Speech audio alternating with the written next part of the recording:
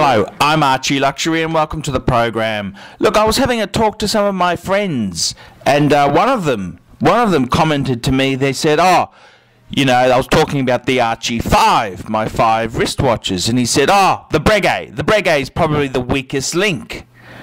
And I'm thinking, how do you mean the Breguet is the weakest link? It's one of the greatest chronographs of all time.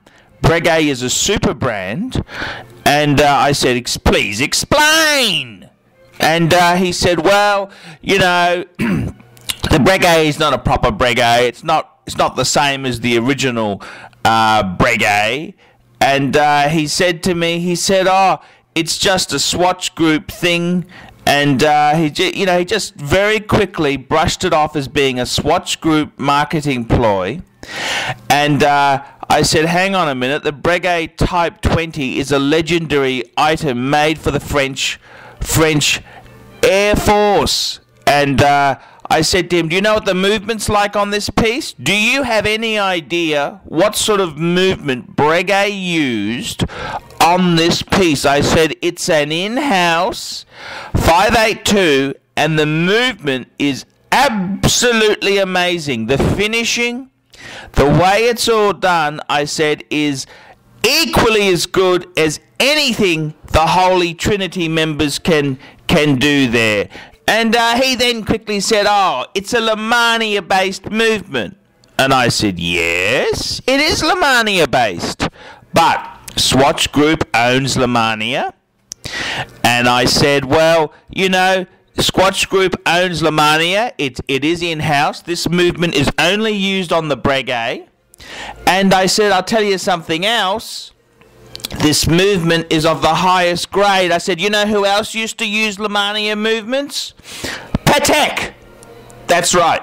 The legendary Patek 2499. That's a perpetual manual wind chronograph.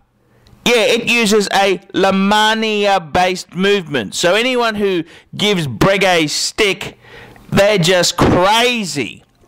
So I just wanted to make this video here and show you the movement. The Lemania movement that Breguet uses, which is in-house because it's owned by the same firm, is one of the wonders of the watch world there. And this Breguet would have to be probably the most full value, upper luxury watch there ever was. And I paid about $5,000 for my Breguet in steel and automatic flyback chronograph. It doesn't get much better. So anyone who criticizes the Breguet and says, it's not a real Breguet, they have no idea what they're talking about. This is a heavy-hitting, high-end, upper luxury wristwatch. And it deserves its place. And I'd have no problem. I mean, I was looking at a Vacheron chronograph, the Vacheron Overseas in steel. It was $24,800.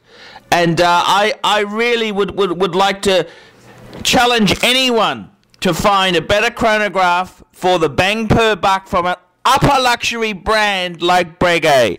I'm Archie Luxury. Tell me what you think of the Breguet Type 20.